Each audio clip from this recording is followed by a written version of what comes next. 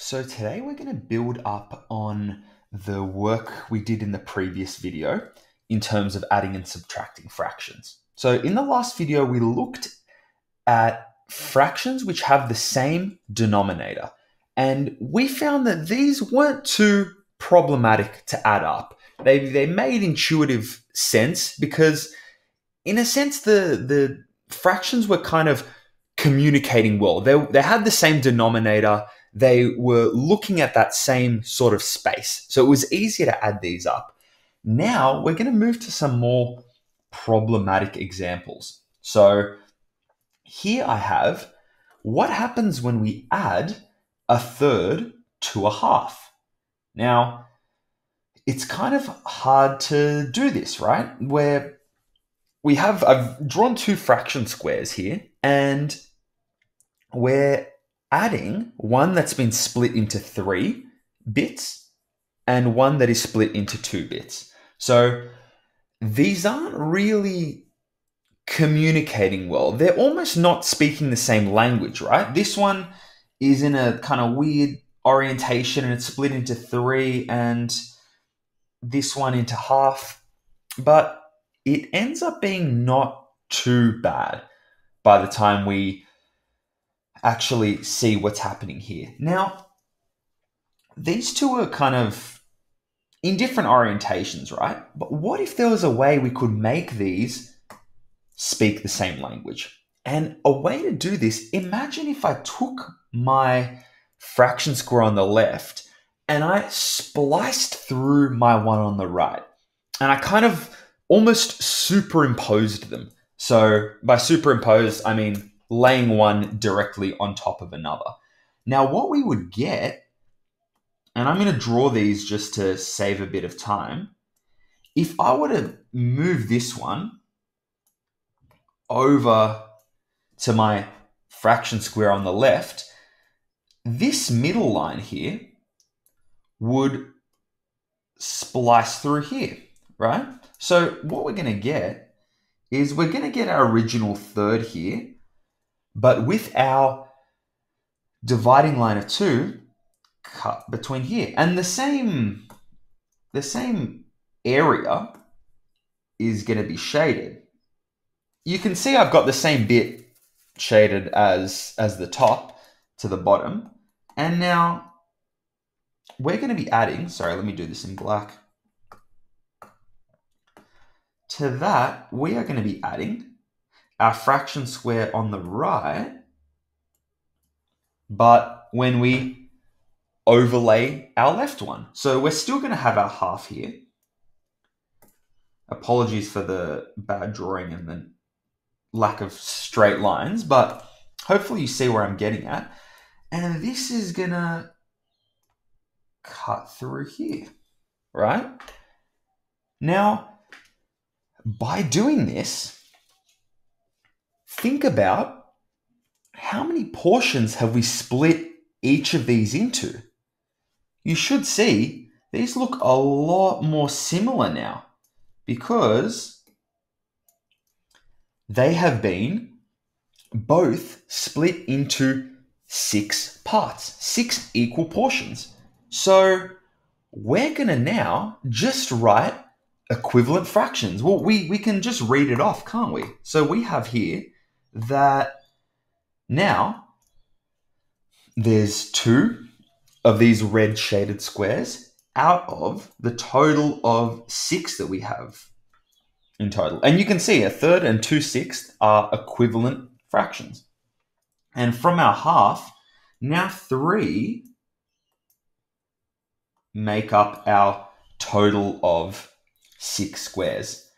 And essentially, now these look like the fractions we've been working in our previous video. And now that the denominators are the same, we can just add the numerators like we would have in our previous examples. So we get 5 out of 6. And I can just show it up here actually in a second. So by adding these two, I can say, well, okay, we have 2 more red squares there and there. And that makes up 5 out of my 6. So that's where we get this particular answer. So I hope you're with me so far. I hope that all makes sense. I'm going to do one more example, but with subtracting fractions now. And this is going to be a bit of a trickier one. But I'm going to draw 2 fraction squares. And I want to be adding 5, I want to be subtracting from 5/6. I want to subtract 3/8. Okay. This is our second example, EG2.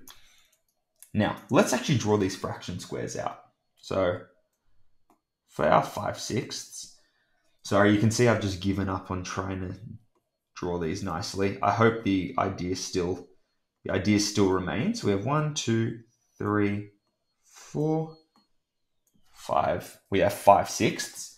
And from that, we're going to subtract. Let me shade these in first, actually. That would be wise. And we have this here. We have 5/6 of our first fraction square shaded. And in our second one, we have 8. 8 portions, and 3 of these are shaded in. So we have 1, 2, 3, 4, 5, 6, 7, and 8. Now let's get these in a different color. I'll do yellow. Now, I know it looks a bit weird on the drawing, but hopefully you're following where I'm getting at. And what are we going to do here? Let's just overlay these two in the same way. And we should get, well, we're going to still have our 5 here. 1, 2, 3, 6, 4, 5, 6. And we're going to have, when we kind of superimpose these, we're going to have 8 bits here. So 1, 2, 3, 4. Ooh. And 5, 6, 7, 8. There we go. So let's shade in our original 5 that we had.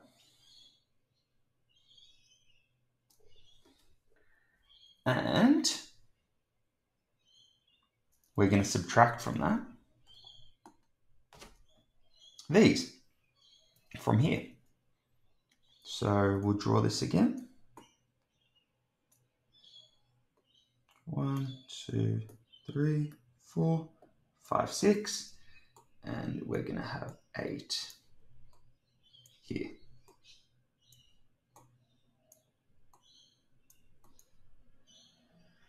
Cool. And we can essentially now just count what the equivalent fraction is, what proportion of this new sort of grid our shaded area makes up. So on this one, we have 40 out of 48. And from that, we're subtracting 18 out of 48.